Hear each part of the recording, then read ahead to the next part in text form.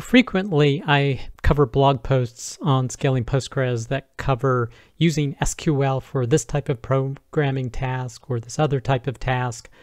Think of the advent of code series where someone from Crunchy Data was doing all the tasks using SQL. But we're going to be talking about a GPT that was written with 500 lines of SQL code. But before we get into that, I hope you, your friends, family, and coworkers continue to do well. And our first piece of content is Happy New Year, GPT in 500 lines of SQL. This is from explainextended.com. And it's funny, he said he asked ChatGPT, hey, can you implement a large language model in SQL? And ChatGPT says, no, you can't do that. It's not suitable for implementing large language models, etc., etc. To which he wrote, it just proves that if you want something done right, you have to do it yourself. Or another way to say it in today's parlance is, here, hold my beer. So even though this is not a performance-based post, as much as AI is coming to the fore, I really felt this was the strongest post this week and wanted to highlight it on Scaling Postgres because there's a lot of information about AI and large language models that I haven't seen described in this particular way. He really goes from the bare bones and starts building up to what a GPT is, basically a generative pre-trained transformer, and understanding about how you build one, because now he's going to build it in SQL. Like, for example, here's just some code that has functions about, hey, we're going to be doing these particular steps to build this. And we're actually basically building a GPT-2, he says. But just to forewarn you, your brain may start to explode as you get deeper into it, as we get into the different function equations and matrices and maths and things of that nature. But I still endorse that this is a very good read to try and put more pieces together of how AI works. Now, the actual resulting source code is at the bottom here where you can expand the source.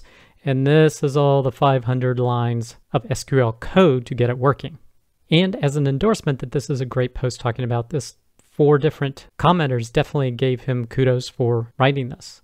So if you're interested at all about learning more about AI or even some SQL, definitely encourage checking out this blog post. Next piece of content, optimizing PostgreSQL functions with preloaded libraries. This is from cyberduck-postgresql.com. And he's talking about a situation where he's using some PostGIS code, and on the first invocation, it takes about 10 milliseconds, but on a subsequent run of it, it took 0.6 milliseconds, so less than a millisecond. The reason being is because when a database connection is first established, this extension PostGIS is not available yet. It has to be loaded the first time it's used inside of a connection. Now, of course, this has implications when you do a restart because these libraries aren't loaded yet and all the connections have to be established to try and load up the different extensions as well. But you could even see some of these performance issues if you're not using a pooler like pgBadger, for example. Every new connection initiation, that first query is going to be this slow. So the way around it is to actually load libraries early. And there's actually a setting you can change. They say it's a fairly old feature in Postgres, session preload library. So you can define the library that you want to preload before starting a session.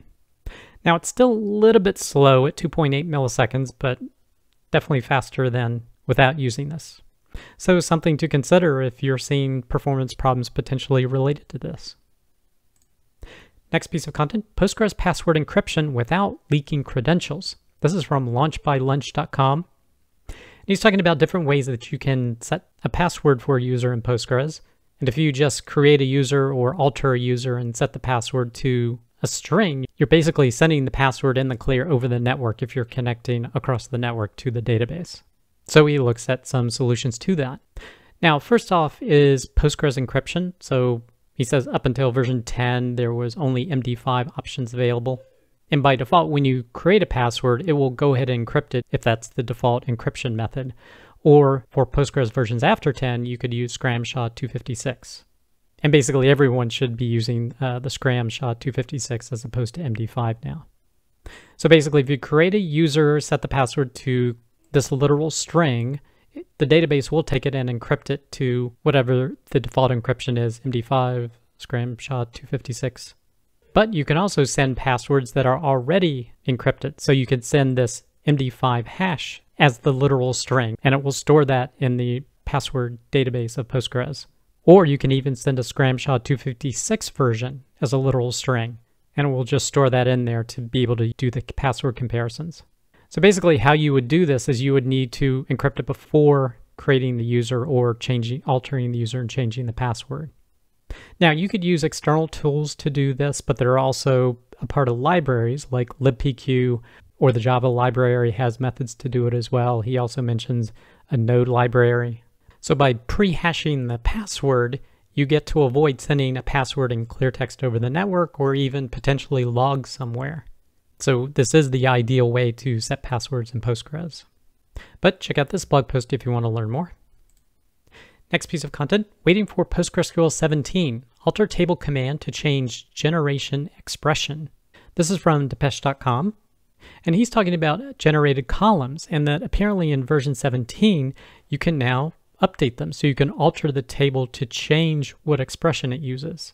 So in this case, he created the column by extracting the year from a timestamp, but then he altered the table and set the expression as this new one, basically making a 2-digit year. And it worked just fine. The disadvantage of this, it has to do a whole table rewrite, which is definitely not ideal, but at least you can do it now as of 17. The thing he really didn't like about this is now suddenly when you alter a table, you have set expression as expression, but then you also have set default expression. So it just starts to get confusing, the different terms here in the help file. But a good addition to have in upcoming Postgres 17. Next piece of content, Postgres Postmaster file explained. This is from crunchydata.com. And the postmaster.pid file gets created whenever Postgres is started in the data directory, and it gives some important information that he lists out here. So the first line is the PID, or the process ID of the parent Postgres process. So it's just an integer value here that corresponds to the process running on the system. The second line is the data directory for Postgres. The third is the epoch value of the Postgres start time. The fourth line is the port Postgres is listening on. The fifth line is the Unix socket directory. The sixth line is the TCP IP interfaces being listened on. So for example, asterisk just means all of them. Line 7 is the shared memory key and ID. And lastly, the current status, which is ready. And the rest of the blog post just goes into detail about some of those different pieces of information. So if you want to learn more, definitely check out this blog post. There was another episode of Postgres FM last week. This one was on pgBadger. And in this episode, Michael was actually joined by Alicia, who is the program manager for the Azure database for PostgreSQL at Microsoft. And they talked all about pgBadger, which is, I guess, primarily a log analyzer, although it does a lot more than that. But it's primarily a tool to help you analyze your log files. So you can point it to files and it helps you analyze them. Hate to say it, I haven't really used pgBadger yet because I just tend to analyze the logs on the system themselves. Rarely do people actually send me logs. But if you're running your own systems, maybe you would like to check out this tool and listen to the episode here or check out the YouTube video down here. Next piece of content, understanding PostgreSQL aggregation and hyperfunctions design. This is from timescale.com. And the first part of this post is definitely Postgres related. The second part is more relevant for timescale, but still, I really enjoyed how it explained things in this blog post. So he talks about aggregates versus functions. Basically, functions transform an input to an output, generally operate one row at a time. Aggregates does an operation across many rows. And he has a lot of great visual aids explaining how the process of aggregation works, and even some animations here, as you can see how he's explaining how an average works. Basically add up the total value of the column you're wanting to average, and then the count of those rows to give you the average. Then he also talks about how this works in parallel as well. Basically have two different processes go through the averaging calculations and then combine them as the final function to give the result. Now, from the timescale perspective, he talks about them using a two-step aggregation and their hyperfunctions. So basically, when you do an average, they basically have a transition function, and then the outer call does the calculation. So I thought this blog post was pretty interesting, explaining how Postgres operationally does what it does, and also covering timescale at the end here as well. Next piece of content, introducing pgQuery for Postgres 16, parsing SQL JSON, Windows support, pgSQL parse mode, and more. This is from pganalyze.com. They released another version of their open source library called pgQuery, where it basically takes SQL queries and turns them into a syntax tree. And they actually are using some of the Postgres source code as part of this library to be able to extract this information. And I didn't know it, but this has apparently been around for 10 years, so that's quite a long time. So this, of course, talks about the library and all the enhancements added to the most recent version. So check this blog post out if you want to learn more. Next piece of content, how to speed up count distinct. This is from eversql.com. He talks about many different ways to speed up count in general, but also count distinct. So this is quite a long blog post, but they were saying if you can handle some inaccuracies, meaning you're okay with an estimate, you could do things like hyperlog. If you want something more accurate, if you could use a covering index for the particular column that you're wanting to run distinct on, that can give you some better performance, as well as some additional techniques. So check out this blog post if you want to learn more. The last piece of content is introducing a new community wiki page, Operations Cheat Sheet.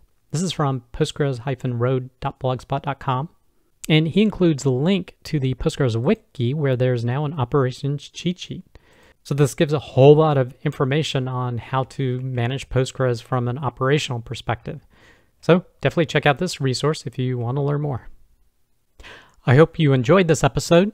Be sure to check out scalingpostgres.com where you can find links for all the content mentioned in the show, as well as the podcast version and a full transcript. Also, while you're there, I welcome you to sign up for the email list so you get notifications of whenever new shows come out.